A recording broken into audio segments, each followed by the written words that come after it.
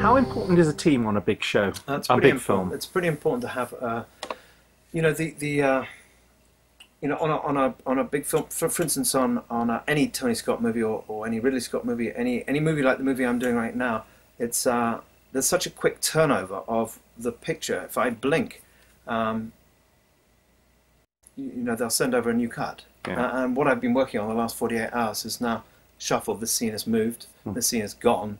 And what I did have now doesn't work, or it would work if this was here and this was here. So there's a bit of that going on. At the same time, one doesn't want to be looking backwards, so I've got to keep my eye on the end game. You know, on a movie like this, there's 85 minutes of music.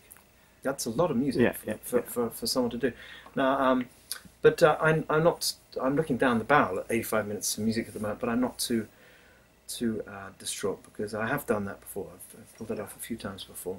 And I know the key areas where I've got to concentrate.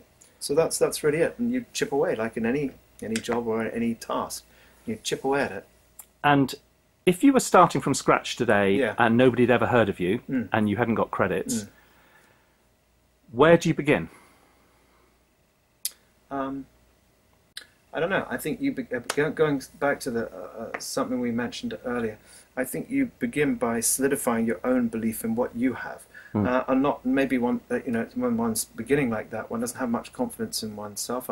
I certainly didn't, and that's something that Hans Zimmer really helped me with, in terms of, like, you know, because I nearly turned around and got the boat back, you know what I mean? And he's like, absolutely not. There's no chance you're going to do that. You're going to, you know, this is tough. It is difficult. It's difficult. I can't remember what movie I was working on, Armageddon or something like that. I obviously didn't get the credit for much of a credit on that one. But it was cool. I was working with Trevor Rabin, and years earlier, you know, I remember this racket coming out of my sister's bedroom, and it was Yes, you know. That was Trevor. So there I was, you know, helping him score a film. But you know, those sort of moments were pretty tough with Jerry Bruckheimer and Michael Bay, two pretty gnarly filmmakers who I don't think twice about pushing. You know, so you've been up for a week, you know, doing a cue, just so doesn't work for me. Walking out, you know, it's back to the drawing board. So these were good early lessons for me, that you've got to stick at it. But in answer to your question, I don't really have any very good idea about where one would start, other than, you know, with one's in the privacy of one's own room, studio, whatever it is. I had my studio in my bedroom in West Kensington when you know, before I came to LA, and I remember getting a little BBC job called. It was a series of ghost stories for the BBC, and a lovely director. I don't know how they chose me, or how the hell I got that job. I had absolutely no track record. I think it's because I had been assisting Richard Harvey, and he had a really good track record. He must have put in a word for me. But I suddenly realised, where am I going to play this music, for this imaginary music that I haven't composed yet for the director? Because my studio was like a keyboard and an MC50, a little sequencing thing. It was in my bedroom, you know, I had a one-bedroom apartment in a basement flat in God knows where. And but you know, you managed. Somehow you managed. The director, she didn't mind. The director was like, fine, you know, whatever it takes. But you know, and so one moves on from there. But I think sort of closing the field around you, and realizing that you're not expected to score or even have the potential to be able to score the next Spider-Man movie. What would be great is to look inside you and see what music you like, and what really would turn you. And I from a very early time, I fancied doing a thriller. I really wanted to do. You know, I had seen movies. I don't know. When I say thriller, I don't mean at all. I don't mean an action movie. I mean something like The Shawshank Redemption, something that kept you on your toes and was thrilling, but had a really good story. And I really fancied doing that. And I remember before I came to LA.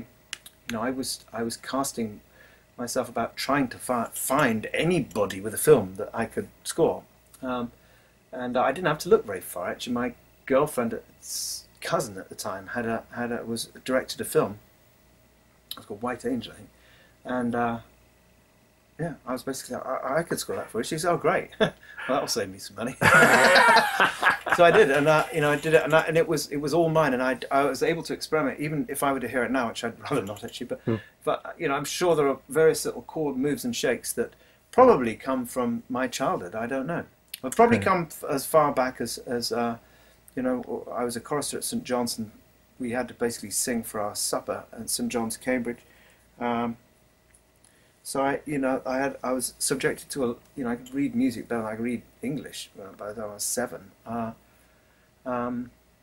wouldn't be surprised if there are echoes of that filtered through to me. But somehow I already had found sort of chord sequences and moves that I like. Yeah. And I started to call my own. Now, of course, they're not necessarily mine at all, but they, you develop it's your them. Musical personality. Yeah, exactly, precisely, which other people may share. So it may not be completely unique on the planet, but and I quite liked that idea, and I think that's what I've tried to develop over the years is exactly that, a musical personality, and where I'm not pretending too much, because there's something I remember Hans told me very early on. I was working on a film with him called Broken Arrow, and I was totally miscast because it was a big old action shoot-it-up movie, and I'd never